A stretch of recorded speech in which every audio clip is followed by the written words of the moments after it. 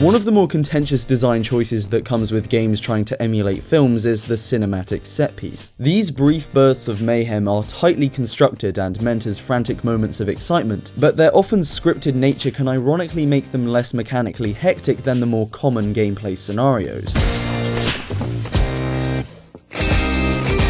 Cinematic set pieces, or scripted sequences, whatever you want to call them, fill the same sort of narrative hole as a tough boss fight. They're a climactic test of the character's core skills and exist as an obstacle for them to overcome against all odds. But if games are going to try and tap into that central tension of a grueling battle, or even emulate the excitement of seeing something like this in the cinema, there are a couple of issues that need addressing.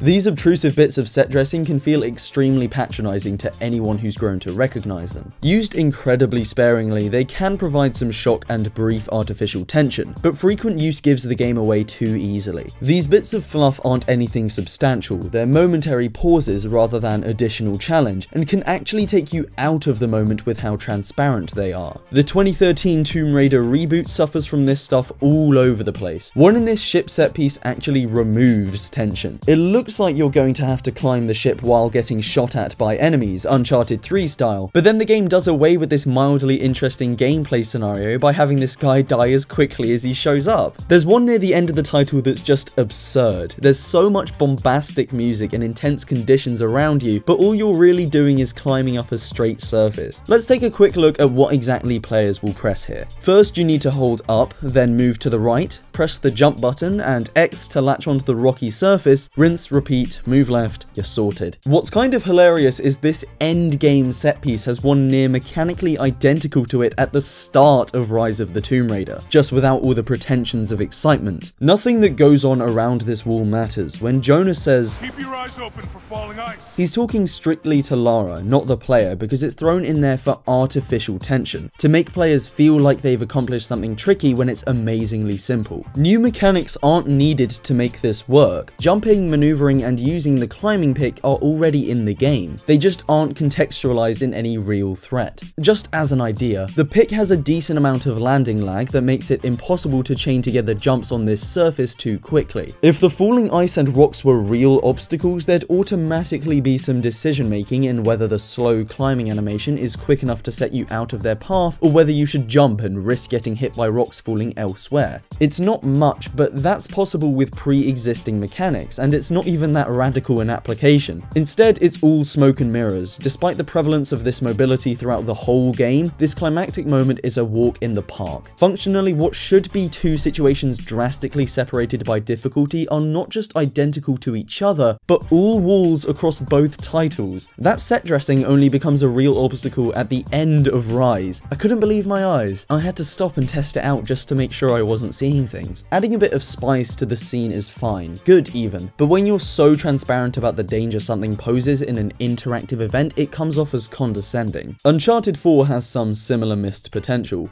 All the Uncharted titles do this fake out fool antics, but this time there's a rope mechanic. How about jumping to a ledge only for it to break and then you have to react and smash that L button in time to not die? Kinda like this snippet of panic in the new Tomb Raider, only the rope better keeps the pace of an intense set piece going. More intrusively, when Sam says to follow him to a ledge, trying to actually pull it off gets you killed. Instead, the game wants you to get hit by an explosion and fall a greater distance in order to survive.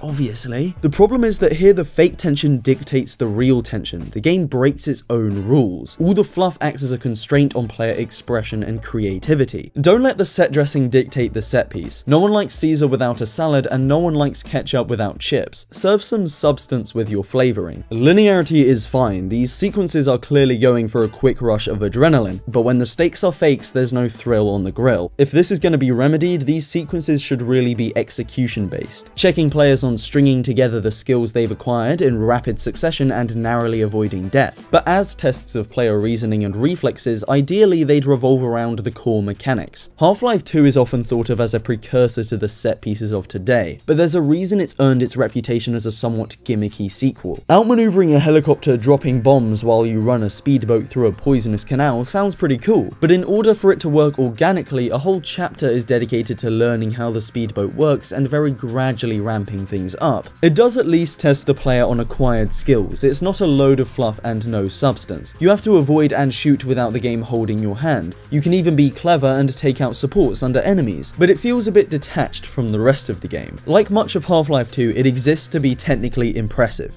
and it is for 2004, but technical prowess doesn't stand the test of time like consistent gameplay does. The Uncharted and rebooted Tomb Raider series at least have their set pieces more in line with their core mechanics of running, jumping and shooting, even if their simplicity means these are rarely genuine tests. Set dressing can even have a purpose here. You can use it to disguise challenges until they're right on top of you. Platforms can crumble away right in front of you for a sudden jump, or enemies can show up seemingly out of nowhere. Tomb Raider 2013 could have done this, but for no reason slows down right when you have to do anything requiring effort, pulling the plug on all of the challenge. I was glad that Uncharted 4 didn't pull this nonsense, but then it turns out you don't even need to get rid of these obstacles, so what's the point? But to be fair, Rise of the Planet of the Tomb Raiders did subvert my expectations in a pretty neat way. That earlier moment of panic over a static bridge is actually a setup for a little later, when a suspiciously similar looking platform really does collapse. It not only tests perception, but also reflexes in terms of jumping at the right time and not slacking off, forgetting to jam in the climbing pick when you think the coast might be clear. Although this basically is a QTE, so I'm not sure it counts. It's a shame this is an isolated situation. By and large, most of the set pieces don't offer that much in the way of quick thinking, when they really should be more exciting. In one thrilling chase, despite all the commotion, I quite literally forgot there was a sprint button because I was in no real hurry. You'll only die via one of these couple hundred of arrows in a cutscene if you fall asleep at the controls. So you've got cases where the core mechanics aren't really being reviewed, and cases where what is reviewed feels a bit contrived. Half-Life 2 Episode 2's finale may feature a vehicle as well, but given how much you use the car throughout the game, a climax focused on driving around shooting some of the tougher enemies feels more like a natural culmination than just a cool concept someone thought of in development. It's when you have something utterly divorced from the core concepts of a title that things get ugly. Splinter Cell, Blacklist and Hitman Absolution already had controversial changes to their usual stealth formulae, but the set pieces here are so widely hated because they completely clash with the driving force of tension in these games. Set pieces in stealth games are such a contentious issue because they don't act as a skill barrier on a player's ability to hide. Loud, boisterous explosions don't gel with the quiet, methodical experiences these series offer. If you really gotta have your scripted moment fix, make it still about gauging the stealth capabilities of the player, whether one can manage to stay hidden despite a sudden change in the environment, or perhaps go back to being hidden once more after getting found. Splinter Cell is certainly no stranger to scripted moments, but they usually at least fit with the sneaky espionage vibe. Splinter Cell 1 had some dumb scripted moments I guess, but Chaos Theory kept that stuff minimal and it's the best. A large part of it is the whole light and dark dichotomy, so one of the scripted moments has a whole room light up beneath your feet. It taps into the same nail-biting tension the player has come to fear across the title, which is why it's so effective. Its one forced action bit is widely considered the worst part of the game, and you can only really ghost around it with an exploit. For the most part though, there's some restraint. They don't completely upend the level design or force the player into certain actions in order to have something really epic to put in the trailers. Think about what kind of possibilities such a sequence provides for the core gameplay and expand from there. It's one of the reasons the train from Uncharted 2 is brought up as the peak of the PS3 trilogy. It doesn't just provide a great setting for a shootout, nor is it just impressive on a technical level. There are elements here that are only possible because of the location. Climbing between inside and outside layers to avoid fire and dodging fast obstacles are mechanics contextualized by the set piece. There are moments later where you have to keep your eyes on enemies as you duck these signs flying at you. There's a juggling of mechanics that doesn't really happen in other moments where you're just asked to hold a direction while something really cool happens behind you. Contrasting this is the train from Blacklist, which is a linear corridor in the most literal sense of the word. The design all but railroads you into shooting your way through here, making a stealth approach feel incredibly limited and contrived. To get through this first door unspotted, you have to throw down a smoke grenade before going through,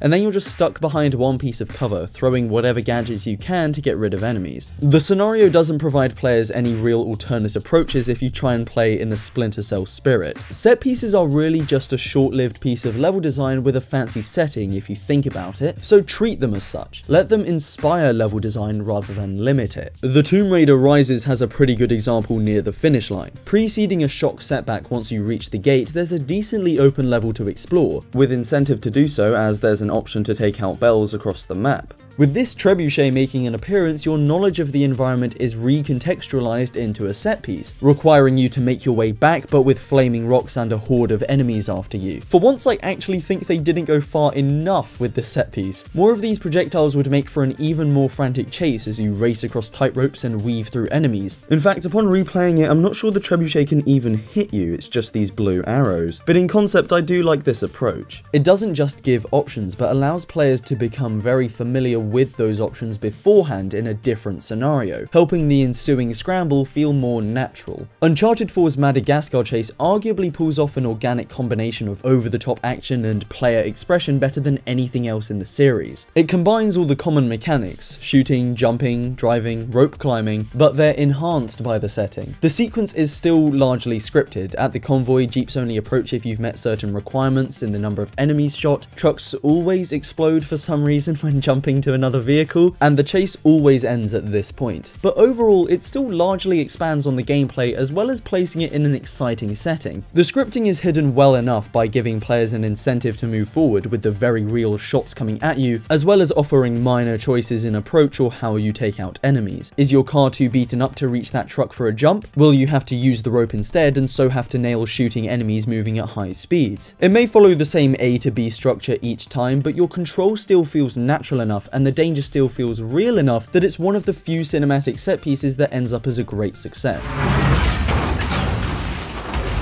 Because the problem isn't necessarily linearity. These are designed to be rip-roaring blockbuster moments. Carefully constructed pacing is key to their being. The issue comes with games not using them as opportunities to expand on level design or mechanics, but instead making players feel like action heroes while doing as little as possible. With any experience in games, the illusion is lost, especially after they've been seen so many times. I'm not a big fan of these, but I don't think they're entirely beyond salvaging. It's just that the approach feels wrong. Think about what your gameplay premise is and ramp that up. Build some excitement around the mechanics on display. Make these moments exciting by having exciting gameplay.